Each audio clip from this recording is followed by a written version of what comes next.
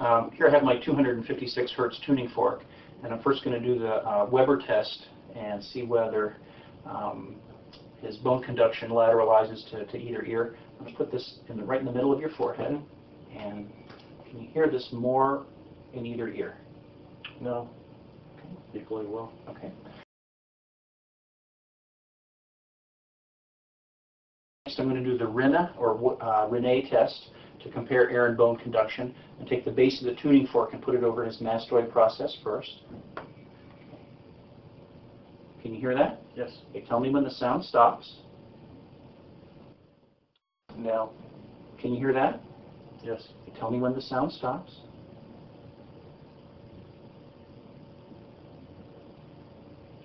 Yeah. Okay, great. And those periods of time should be roughly equal. Next, we'll move to the eye exam.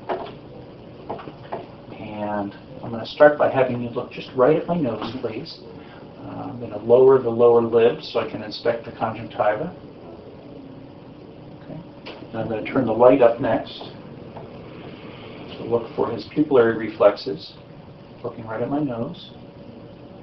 I'm going to look both for the direct and the consensual response here, and do the same thing on the other side.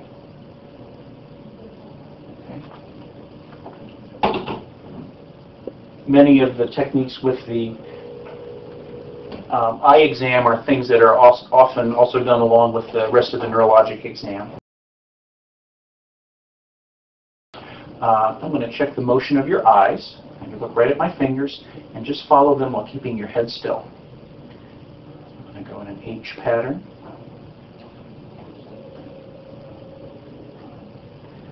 Keep following my fingers as they come in and just look for accommodation. Okay, relax. Very good.